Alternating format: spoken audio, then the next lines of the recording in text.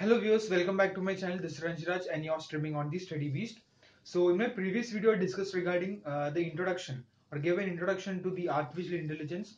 What is it, how is it, and what are the different components. So in this video we'll be seeing what are the intelligent agent or the structure of intelligent agents in artificial intelligence. So we have seen the definition of artificial intelligence in the previous video.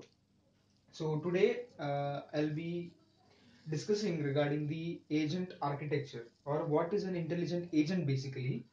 So first of all, in this diagram you can see two different blocks. So first let us move on to the left side. So on the left side you have the agents. So this agent is some like for a machinery in fact which can produce some actions, and for that actions it will produce or it will sense some of the sensing with the help of some sensory organs which it has. So first of all we have this agent. So this agent has some processing unit, some logic is there that is given by this question mark, and then it has got some sensors. So the sensors are basically used for sensing from the environment, which actually percepts from this environment, and it stores some result, and then it processes into this logical unit, and after it processing it gives to the actuators for actual action to the environment. Means first of all, this environment which is on the right hand side is any normal environment that's around us or that is around the agent or the robot. So that environment would produce some kind of its actions on this agent, and so this agent will perceive those kind of actions or those kind of sense, and based upon its logic which it has, which is represented by this question mark, it will produce some appropriate results or appropriate tasks or activities which would be sent to these actuators for driving one particular action to this. So this is how the agent architecture is there. Now this question mark can be replaced depending upon which type of agent you are using. So there are got five different types of agents for this. So first is the simple reflex agent, model based agent, goal based agent, utility based agent, and the learning agent. So I'll be covering those in my successive videos. So for the time being, just for the basic understanding, this is just question mark which represents some kind of action or for processing unit. Now let's define this intelligent agent. So an agent is an intelligent system which has an AI, that is artificial intelligence, imparted to it. So whenever any agent, like when you create any dummy model and you incorporate artificial intelligence into it, so it is called as the intelligent agent. And why it is called as an intelligent? Because it behaves in such a manner like we human beings behave. We have got senses, eyes, ears, nose, skin, etc. These are also got some senses.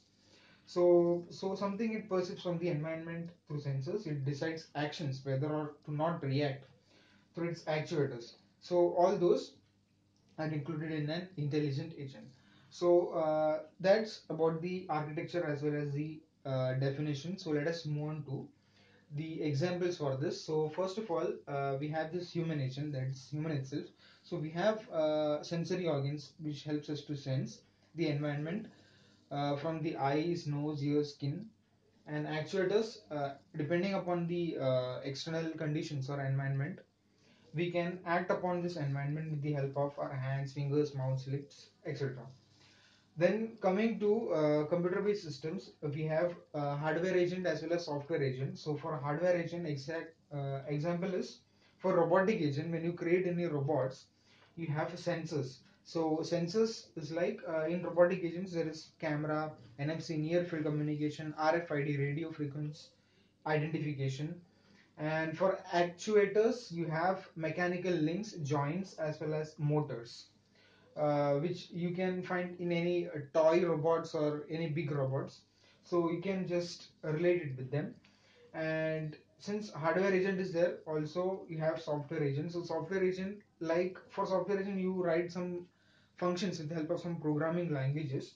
So that function actually accepts the input from a key store. It can be like that when you input any like command from the keyboard, that is like a sense. Or if it reads any data from a data file, or it receives any packet from an incoming traffic or a network packet, so all those are considered as sensors. Then you have actuators here, which will perform, or when it processes, when final processing is done, actuators in terms of software region will display that output on its monitor or screen or some like other peripheral device it has.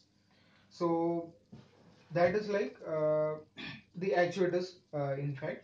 And then you have it writes files. Since it reads file, it also writes file with the help of actuators, or it sends packets to network. Since it receives some packets, so that is sends. This is actually actuators. So well, that's about all the intelligent agent architecture. This is the architecture, this is the diagram, these are the examples. So well, this is all about this. So hope you enjoyed this video. Found this video helpful. Please hit like button. I haven't subscribed to my channel, please subscribe. Thanks for watching this.